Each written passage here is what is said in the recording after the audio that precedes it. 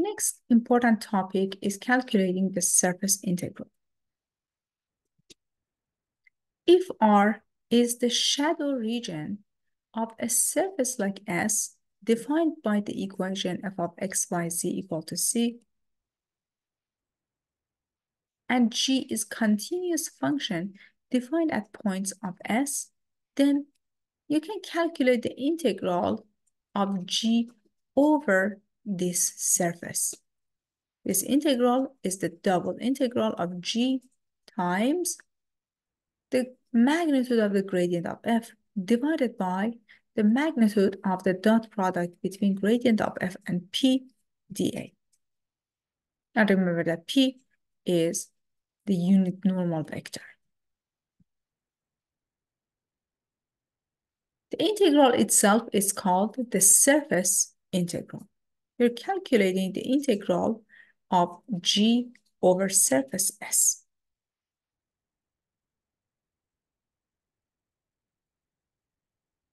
In turns, it can be written as the double integral of f of x, y, and z ds, which in turns, if you use parametrization, you get the double integral of f r of u and v times the magnitude of the cross product between ru and rv dA.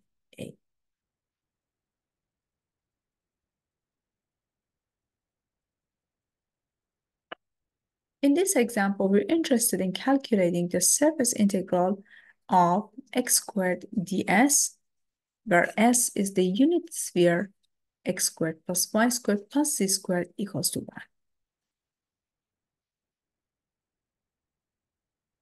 Let us use a parametrization.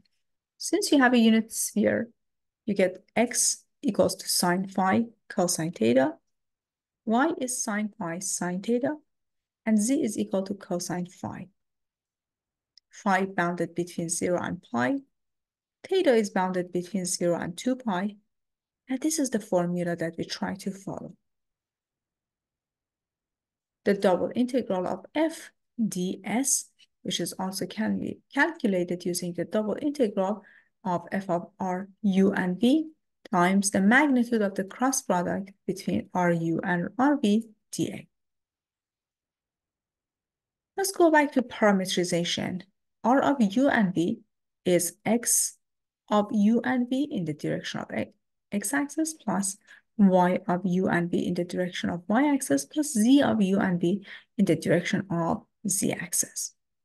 So if you take u to be phi and v to be theta, this is the parametrization that we have for a sphere of radius a. So you have a sine phi cosine theta, a sine phi sine theta, and a cosine phi. But in this case, a is equal to 1. We want to show that the magnitude of r phi cross product with r theta is nothing but sine phi. First of all, r phi cross r theta is equal to the determinant of, on the first row, we're going to list I, j, k. On the second row, we have the partial derivative of x with respect to phi, the partial derivative of x with respect to phi can be calculated as just taking the partial derivative with respect to phi, you get a cosine phi cosine theta. Then you take the partial derivative of y with respect to phi, which is basically taking the partial derivative of a sine phi sine theta with respect to phi, which becomes a cosine phi sine theta. And finally, you take the partial derivative of z with respect to phi, which is partial derivative of a cosine phi with respect to phi, which is negative a sine phi. And finally, on the last row, you have the partial derivative of x with respect to theta, which is negative a sine phi sine theta. Then you have the partial derivative of y with respect to theta. You get a sine phi cosine theta. And finally, you take the partial derivative of z with respect to theta, which is just 0, because z doesn't have any theta in it. Well, in calculating the determinant of 3 by 3 matrix, you get a squared sine squared phi cosine theta in the direction of x-axis plus a squared sine squared phi sine theta in the direction of y-axis plus a squared sine phi cosine phi in the direction of z-axis. So I just want to show you, if you find the magnitude of the cross product, it's nothing but sine phi. So since r phi cross r theta is equal to the quantity that we just calculated, the magnitude of the cross product is the square root of a squared sine to the fourth of phi cosine squared theta plus a to the fourth sine to the fourth of phi sine squared of theta plus a to the fourth sine squared phi times cosine squared of phi.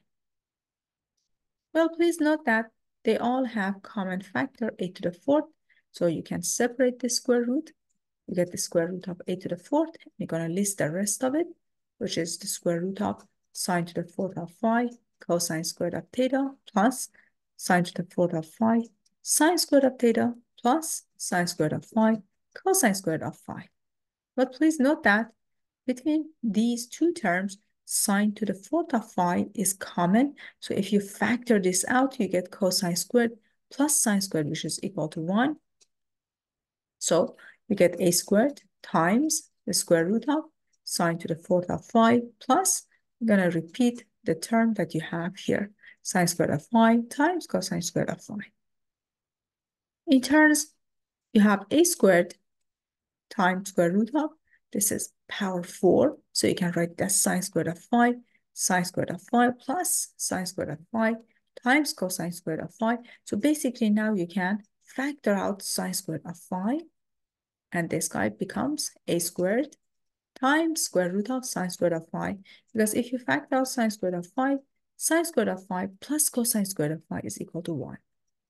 So this is equal to a squared sine phi.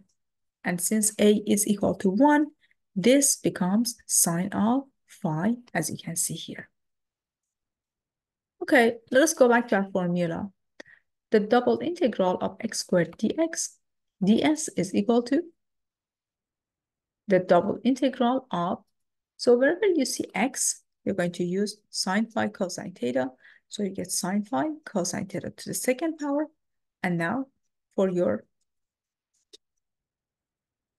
the magnitude of RU cross RV, you have the magnitude of R phi cross R theta, which is equal to sine phi and then dA. So it is equal to the double integral of 0 to pi of sine squared phi cosine squared of theta times sine phi, and you have d phi d theta, and then you take the outer integral with respect to theta. The rest of the calculation just you solve. This is equal to 0 to 2 pi of cosine squared of theta d theta times the integral 0 to pi of sine to the third phi of d phi. Now we are just going back to elementary calculus.